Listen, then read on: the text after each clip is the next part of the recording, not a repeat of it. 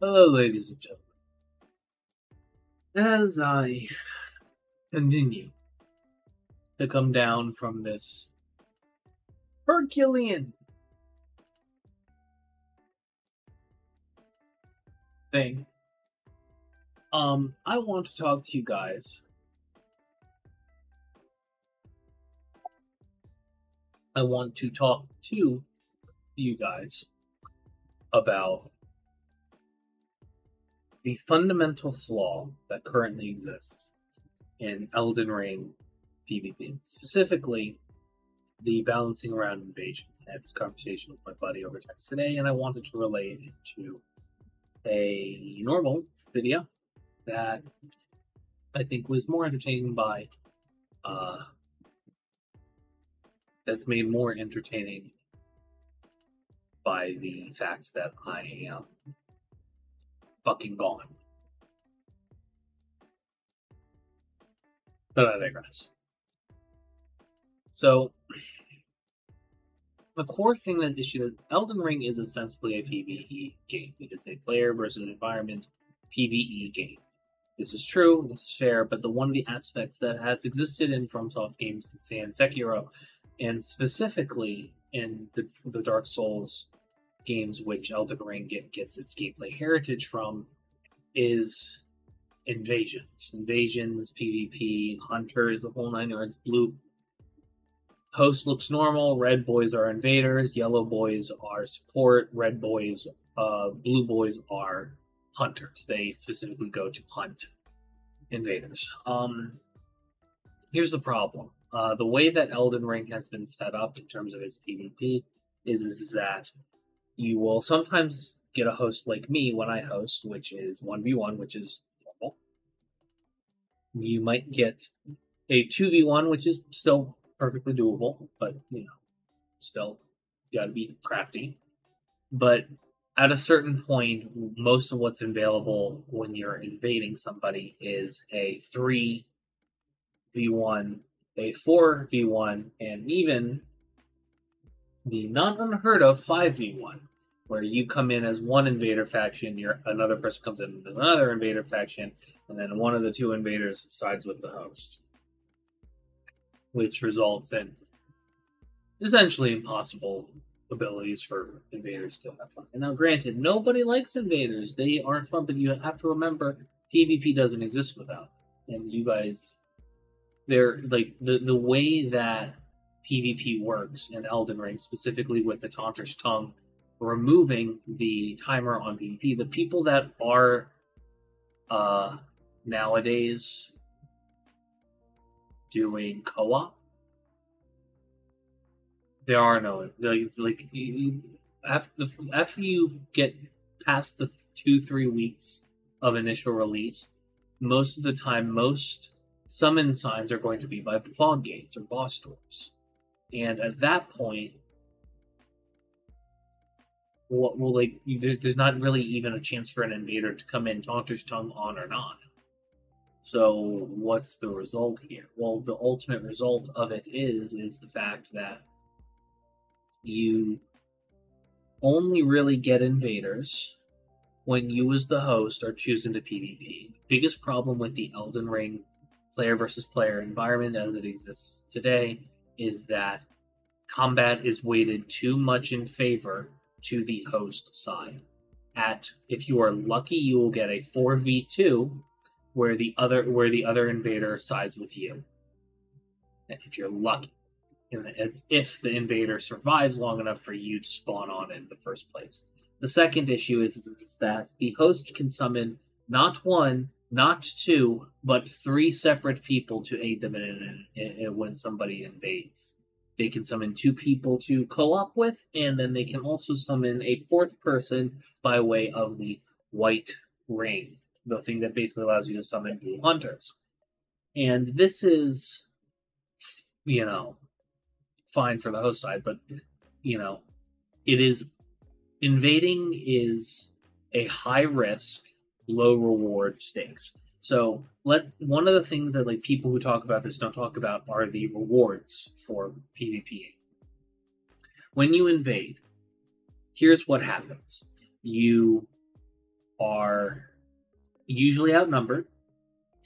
You have less flasks available to you than the hosts.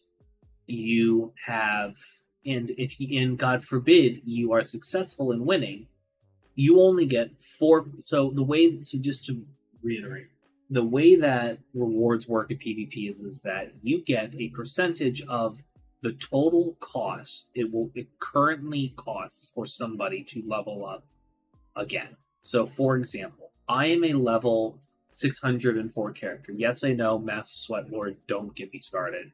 I know. I'm almost 1,000 hours into this game. If I invade and somebody kills me, and the host will get 15% of my level. That equates to 855,000. That's 15% of the next total level up. My level up being 5,007,700,000 and some change. Now, if I beat the host that has that same level, I'll only get 4% of that 5 3/4 mil. No, not even 4%. You only get 4% as an invader. So is it any wonder that I host? Now, I do 1v1s normally.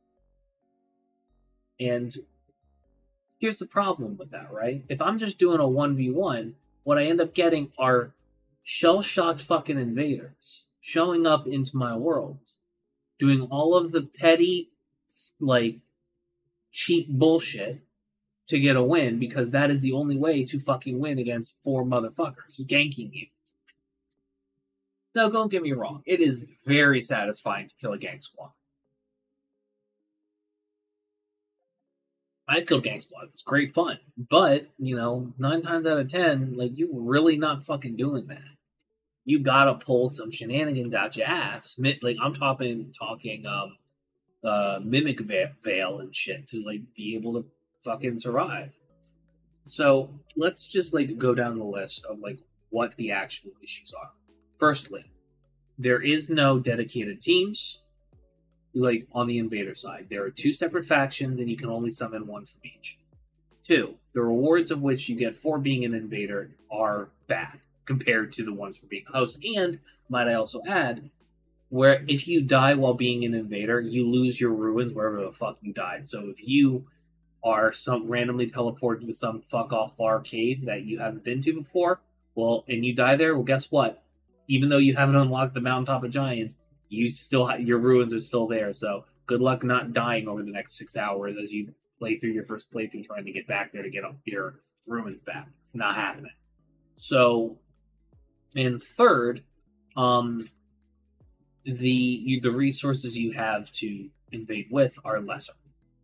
In past games, what they did was they gave hosts a lead up, knowing that these people were coming, and being able to prep, as well as invaders having lessened stats, meaning that they are ostensibly doing less damage, they are taking more damage, and they have less resources, which balance things out with the games. But the problem is that nothing is balanced in favor for the invaders here.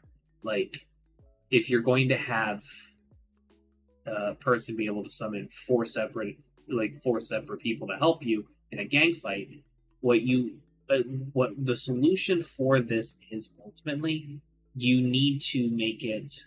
I think the simplest solution is increasing the number of invaders to 4, adding this extra slot to both the Bloody Finger faction and the Recusant faction. These are the 2 antagonistic invasion-based factions that you can get your things from.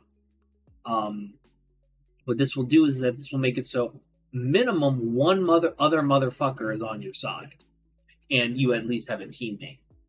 And it's not just going up to 5. And second, if all 4 of you are summoned versus all their 4, and you choose like, hey, we're going to like team up on this bitch, it turns into a 4v4.